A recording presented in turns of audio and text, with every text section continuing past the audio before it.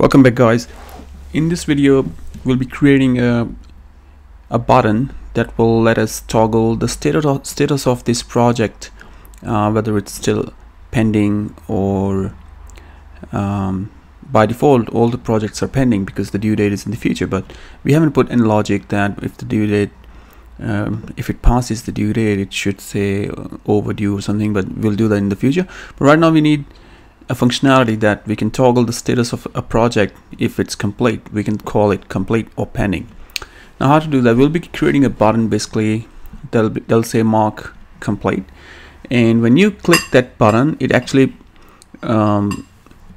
fires a method on the controller, and we're going to add that method, which is basically a patch request to the server, which will set the boolean value of completed in our database table column to true or false. By default it's false. Excuse me. So let's get started. The very first thing we're going to do is open our application, and then we're going to be adding let's open up the routes file, and we'll be adding a patch request to the project controller. So we can do so in our group, which is the protected on auth middleware to all the routes here. And let's just go, it actually ends here. If you notice it will end here, so let's just go here. And the trick to this is every time you want to add a custom route, you must do it before the resourceful routes, then it'll register that method, otherwise it's overwritten or something. So it has to come before the resourceful routes. So let's just call it route, and the name of the type of the request, for example patch, and let's just say we're gonna call it the route. It's gonna hit projects and it's gonna say completed, but we're gonna be passing in the key, the project ID or the project slug. So we will call it projects, and then which method we're gonna fire is the name of the controller, and we will register a new method. The name of the controller has to be uppercase, project controller at completed. That will register this route for this method. Now let's go ahead and create this method in our controller, and we'll open up the controller here. Essentially it's nothing but an update request, a patch request, which is an update request. So right here I can create a new method. I'll call it completed. That's what we declared in our routes, and we're gonna have to pass in the project, an instance of the project, because we need to know which project we are updating. And then the next thing we're going to do is we won't be doing an AJAX request here, just a general usual HTTP request. So because it's gonna happen like in a split second, you know, there's no query. All it does is it toggles the status to true or false. So we'll be running a check because it's toggling. We need to make sure what's the current status. So if the instance of the project, and it has a property completed, if you go to create projects table, we did create a table column which is boolean, and it has the name of completed, and the default was false. So we know that it's false, but just in case, because it's a toggle button, and if you click it to true, and but for some reason you wanna reopen the project, you can again toggle it back to false. So let's just say if it's already false, then do this, else do this, and this will just remove for now. So what we want to do exactly? Well, the very first thing we can do is we can set it to true, because if it's false, let's set it to true, because I wanna update the value. And then we can say in this instance we can update, and we can run this update method, and we will pass in that update the value of this project completed value to the current value, which is going to be true if it was false. So if the project completed is already false, then set it to true, and also update the value in the database to true. So project completed, and that will set the value. And then we will redirect back to projects with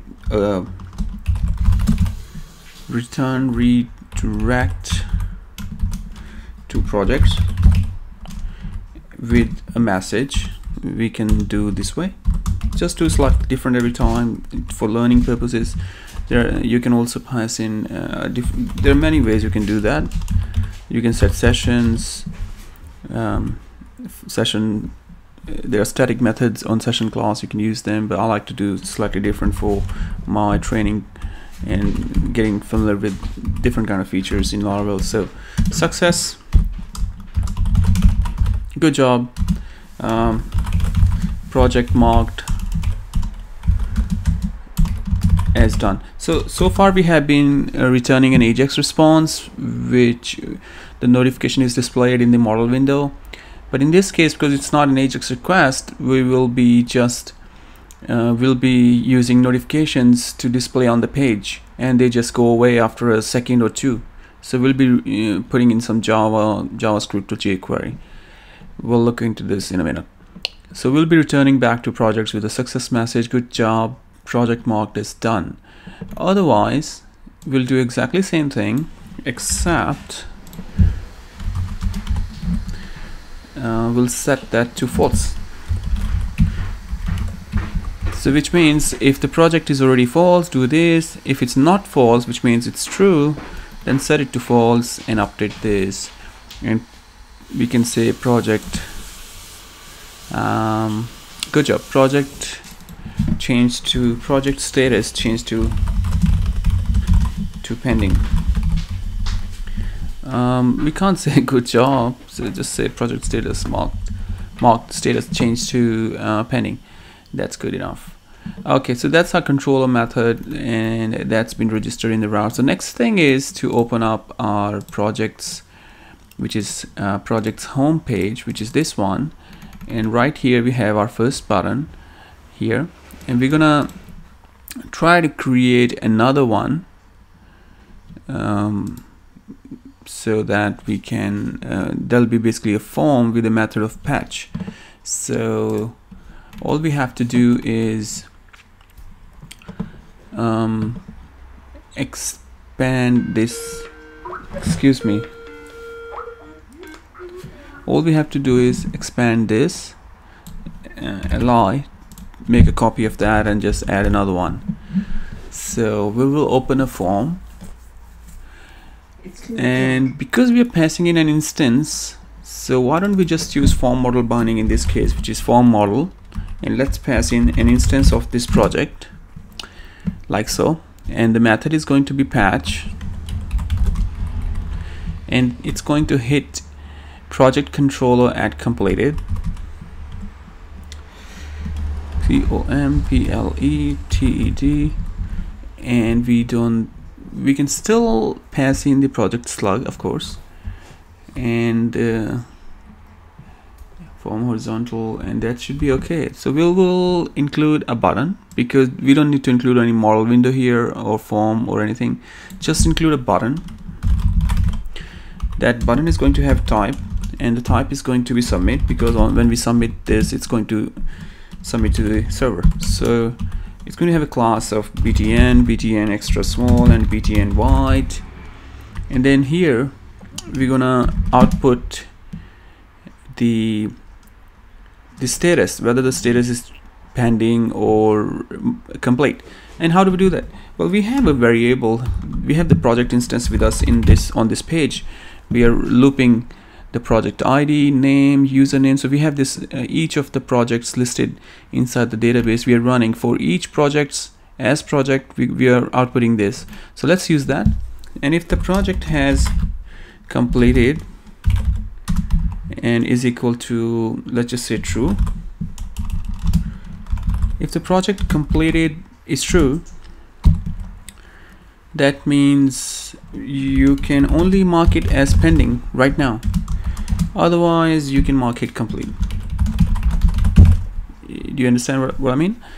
This is the name of the button, which means the button will look like mark pending if it's currently true. True means it's finished, the project is complete, which means you can only toggle the status to pending.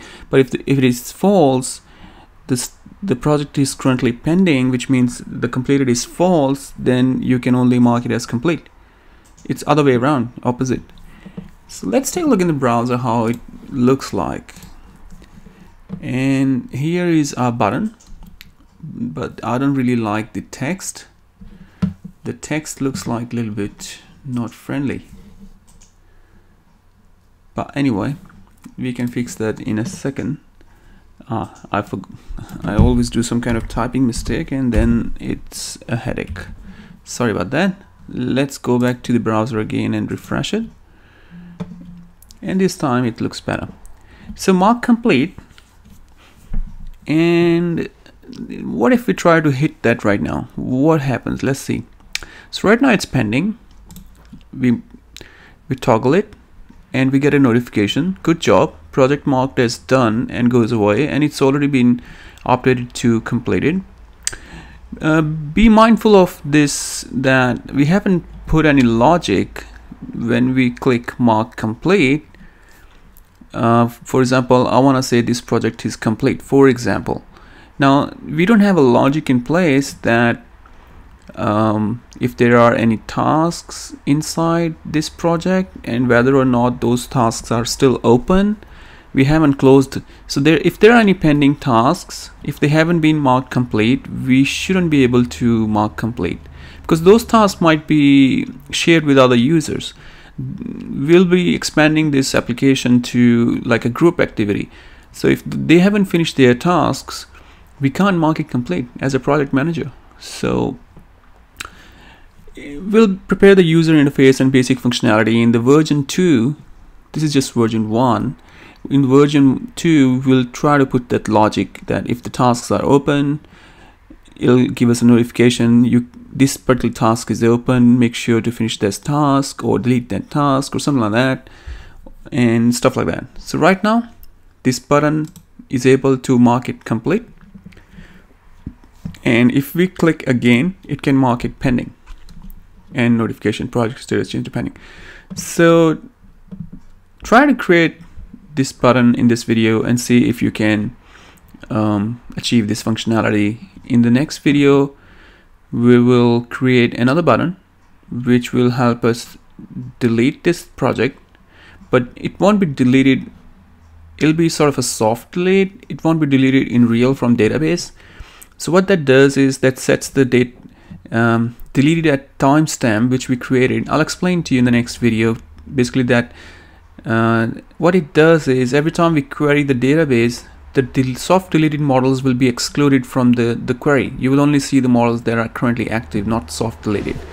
But anyway, in this video we managed to create this button that lets us fire a completed method on the controller. We registered this method in the routes, and that lets us toggle our project status to pending and complete. So yeah, let's proceed to the next video in which we'll create the delete button. So thank you very much for watching, and make sure to subscribe and like, and I'll see you in the next video. Thank you very much.